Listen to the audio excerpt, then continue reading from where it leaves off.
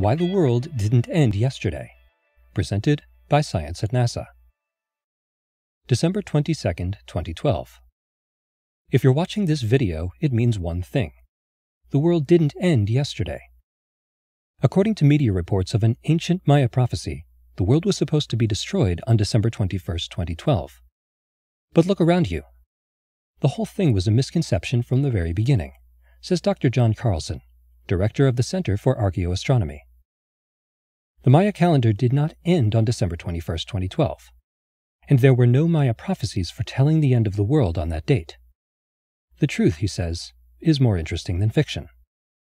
Carlson is a hard-nosed scientist, a radio astronomer who earned his degree studying distant galaxies.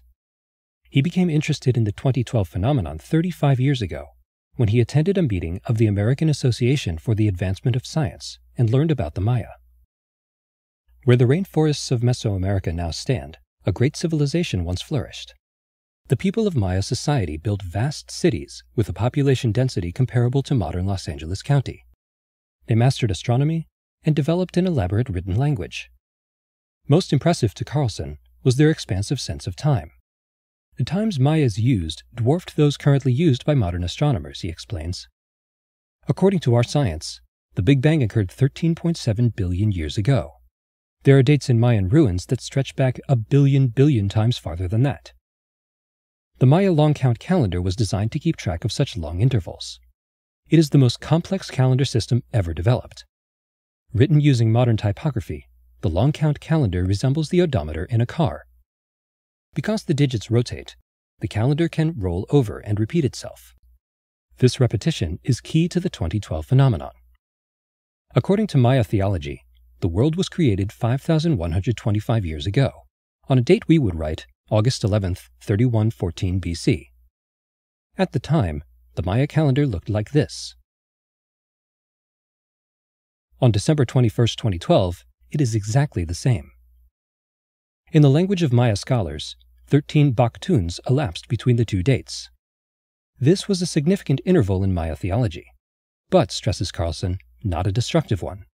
None of the thousands of ruins, tablets, and standing stones that archaeologists have examined foretell an end of the world. Modern science agrees. NASA experts recently gathered in a Google Hangout to share their findings. Don Yemens, head of NASA's Near-Earth Object Program, stated that no known asteroids or comets were on a collision course with Earth. Neither is a rogue planet coming to destroy us. If there were anything out there like a planet headed for Earth, said NASA astrobiologist David Morrison, it would already be one of the brightest objects in the sky. Everybody on Earth could see it. You don't need to ask the government. Just go out and look. It's not there. Lika Guhathakurta, head of NASA's Living with a Star program, said the sun is not a threat either. The sun has been flaring for billions of years, long before the Maya even existed, and it has never once destroyed the world. Right now, the sun is approaching the maximum of its 11-year activity cycle, she added, but this is the wimpiest solar cycle of the past 50 years. Reports to the contrary are exaggerated.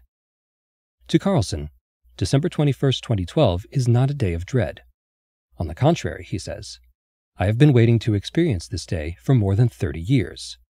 For him, experiencing December 21st, 2012 means visiting the Maya homeland in the Yucatan and thinking back to the height of Maya civilization, when ancient humans contemplated expanses of time orders of magnitude beyond modern horizons.